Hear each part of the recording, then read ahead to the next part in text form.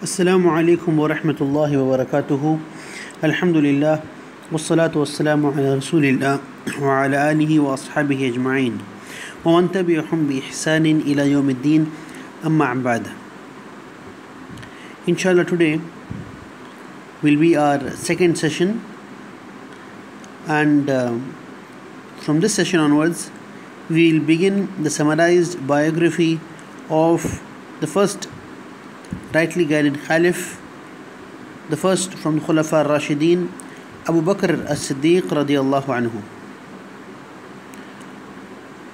So in the first section we will go through some aspects of his life in Makkah. His life in Makkah before the prophethood of Prophet sallallahu alaihi wasallam, before the Prophet sallallahu alaihi wasallam was granted prophethood.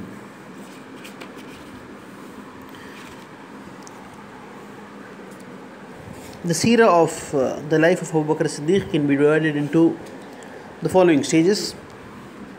Number one, his life in Makkah before the Prophet ﷺ was granted prophethood.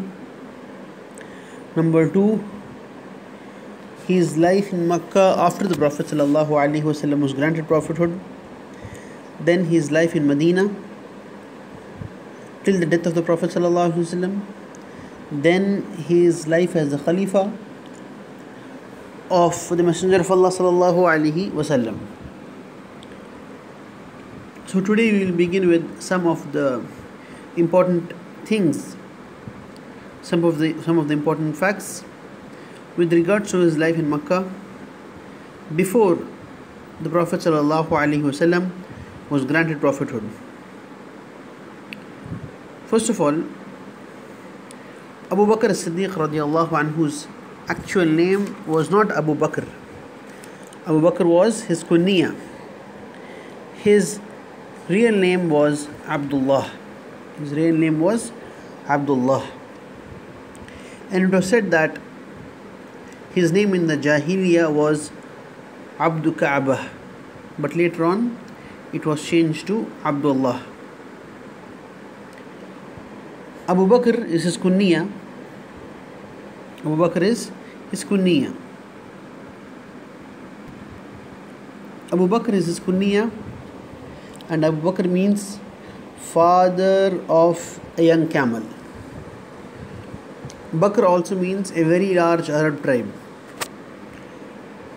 Probably he got the name Bakr, Abu Bakr, because he had many camels, and perhaps he had many young camels. Perhaps that is the reason he got the name Abu Bakr.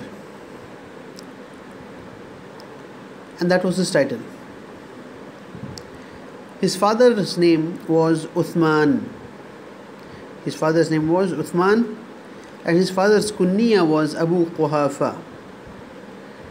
And Abu Quhafa Uthman, he accepted Islam when the Prophet ﷺ conquered Makkah, in the year of the conquest of Makkah.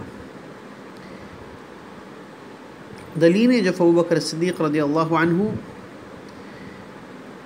is from one of the best lineages of the Quraysh. It is from one of the best lineages of the Quraysh.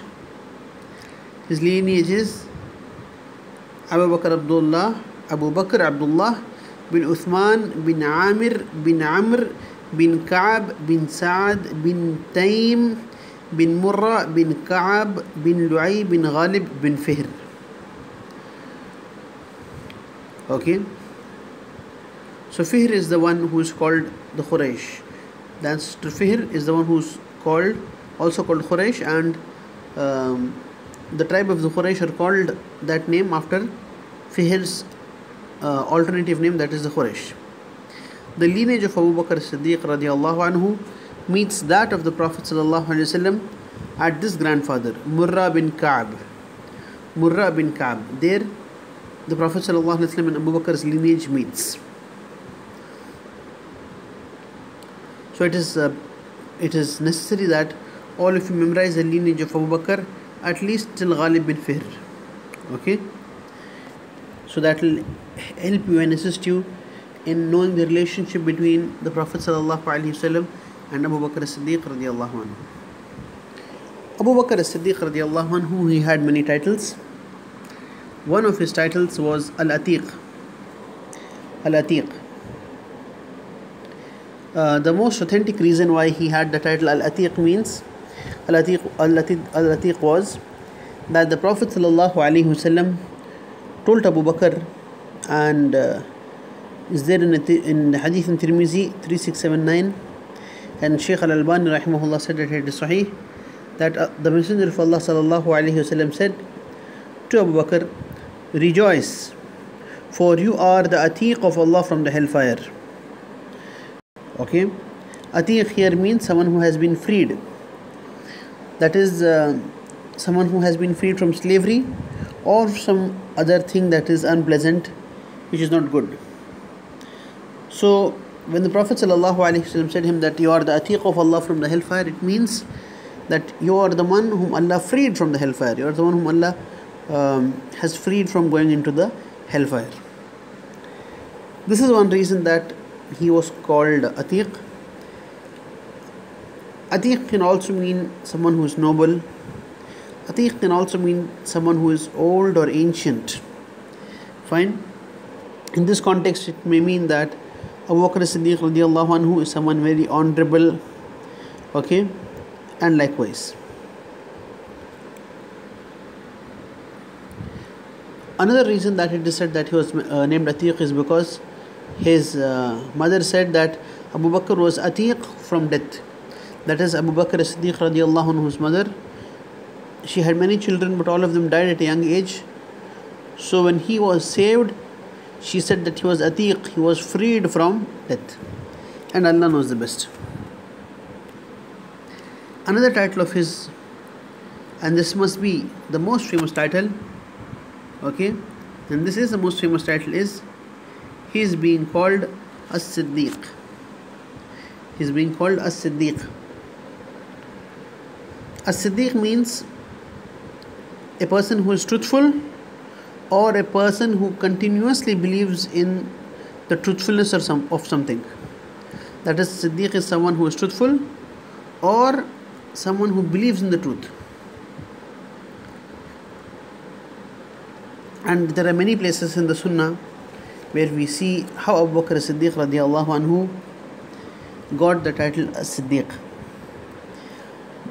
The most famous narration, it's an authentic narration, and we know that when the Prophet ﷺ went to Al-Isra al-Miraj and came, and the mushrikeen went and asked Abu Bakr, do you believe that someone can go to Jerusalem, that is in Palestine, and come back in one night? And when Abu Bakr as-Siddiq radiallahu anhu, he agreed to that yes, it can happen. Fine. At that instance, the Prophet ﷺ gave him the title As-Siddiq. That is the one who testifies to the truth. It's a long story. I made it short because inshallah, if Allah guides us, we will cover this in the Seerah of Abu Bakr as-Siddiq radiallahu anhu in the later videos, inshallah. Another name of Abu Bakr radiallahu anhu was As-Sahib. As-Sahib means the companion. Allah subhanahu wa ta'ala in the Quran, chapter 9, verse number 40, okay, he refers to him as As-Sahib, and the scholars are unanimous that this refers to Abu Bakr as-Siddiq radiallahu anhu. Okay, chapter 9, verse number 40. Preferably, all of you have to go and read the verse and the translation of this verse.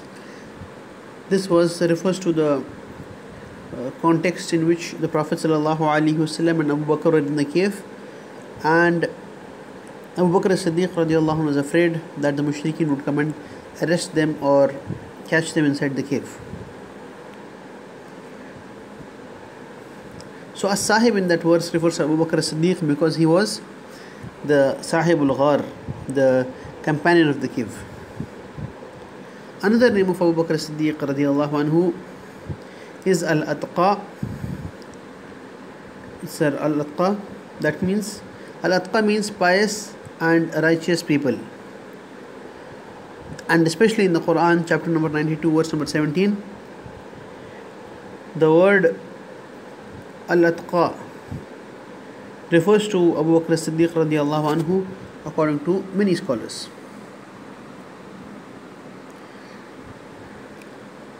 And another name was Al-Awwah. Al-Awwah may mean someone who does a lot of dua to Allah, and it also means someone who is merciful and soft-hearted.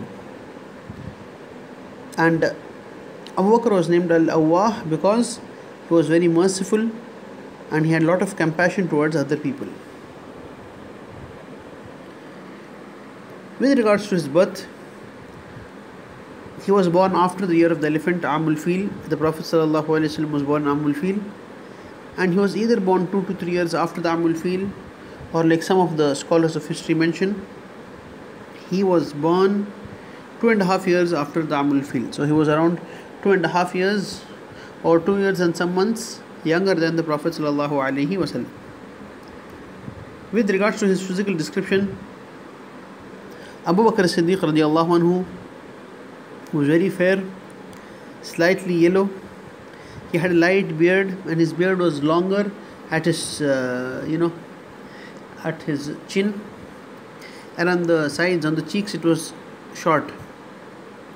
Okay, he was very lean, so much so that the hadith say that he could not tie his lower garment tightly. It would always come onto his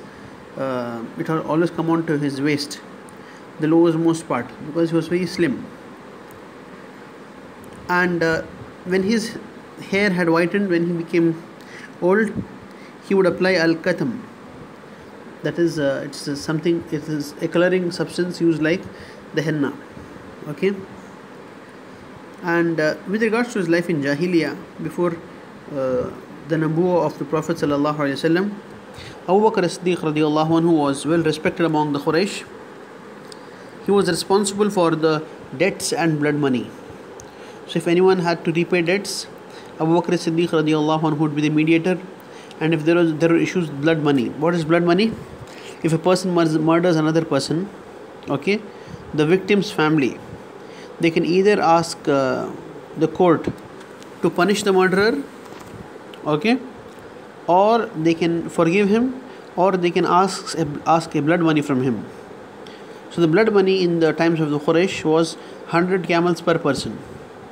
So if there was an issue like this, Abu Bakr as-Siddiq radiallahu anhu would be the mediator with regards to the blood money.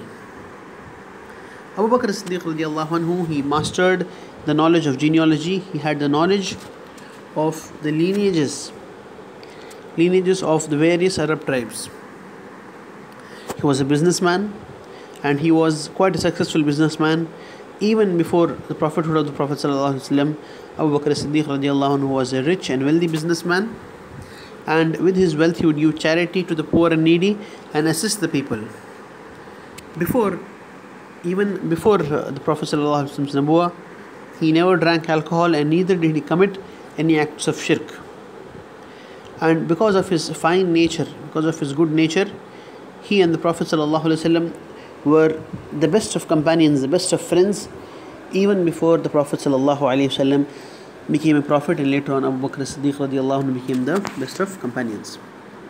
So this is in brief the life of Abu Bakr as-Siddiq before the prophethood of Prophet Muhammad ﷺ. I would request all of you to make a note of all of the points that are said in the class and revise them well. If you want to read the detailed life of Abu Bakr as-Siddiq, besides listening to these audio classes, I would request all of you to refer to the biography of Abu Bakr as-Siddiq radiallahu anhu by Dr. Ali Muhammad as-Sallabi, published by Darus Salam in the English language. وأقول قولي هذا أستغفر الله لي ولكم. السلام عليكم ورحمة الله وبركاته.